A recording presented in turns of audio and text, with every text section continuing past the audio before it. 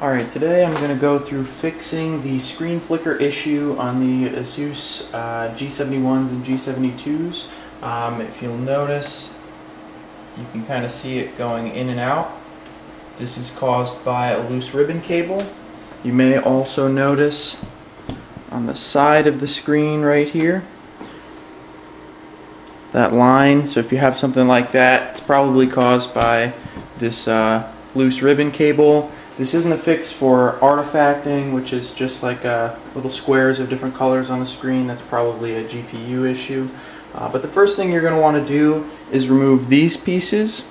I've already gone through and done a couple of these things to save time on the video, but they're really easy to pull off. Just push up on the inside and then close the lid and push up on the other side and they'll come right out. Be kind of gentle, because if you're not gentle, you'll get cracked peg.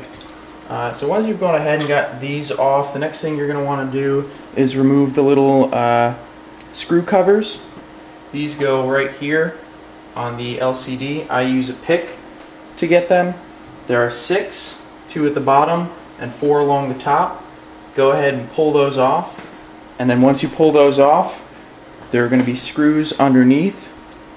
Pull those out, and then go ahead and work around the edge of your LCD bezel and you'll be able to pull it off. Okay, I'm going to note at this point, once you got the bezel off, that there are 2 spots, well, 2 areas that could cause those screen lines. The first one is the connections right here. So you can go ahead and pull those off if you've got a pick. They're just little white blocks. Pull them up, press them down, make sure they're firmly seated. If I can give you a close-up view.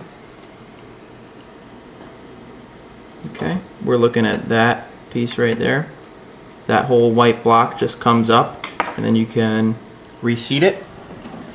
And unfortunately, that was not what was causing the issue on this laptop, or is not what is causing the issue.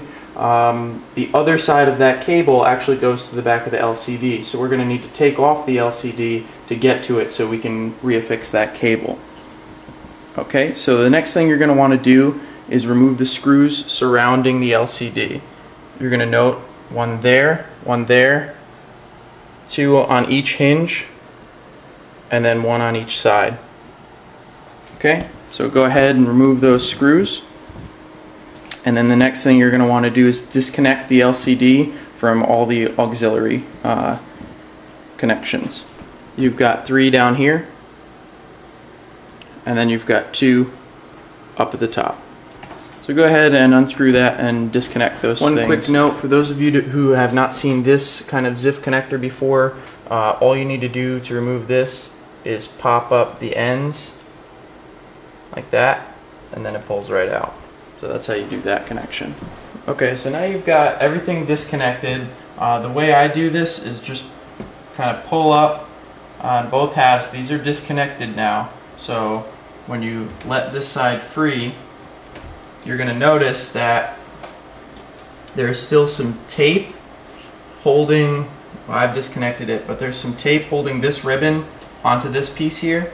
So you're going to need to disconnect that, and be careful, because let me see if got a good view of it here. Be careful, because as you see, the wireless antenna are still connected. So you'll want to be able to prop this up on something, and then you'll have access to this back panel here. Alright, so once you've got it situated, I'm going to zoom in on the problem area here. This is the problem area. What's happening is this cable is not quite long enough, so every time you open and close this, it pulls out a little bit from the back of the screen. So what you're going to want to do is go ahead and take the tape off, and we're going to unplug it and then reseat the cable. Alright, so once you've got the tape off, to unplug this, just get a firm grasp of it and pull it straight that way, and it'll come right out. Okay, and then you can just kind of put it right back in there. Just make sure that you can get it firmly seated, and then we'll tape it back down, and hopefully that'll resolve. Okay, I've gone ahead and retaped it down. I would just make sure that you tape the whole thing from the back here, because a lot of times what people will do is they'll just put a line of tape right here, and that won't fully fix the issue. What you want to make sure is that the sides are down and it's all the way in there. And we'll put it back together. Okay, so if all went well, now you're seeing a nice crystal clear image on your G72 or G71. If you'll notice, actually on mine there is still a dead line of pixels. However, that's not caused by the loose cable. If you're having that problem, unfortunately, cable reseat will not fix the issue. Alright.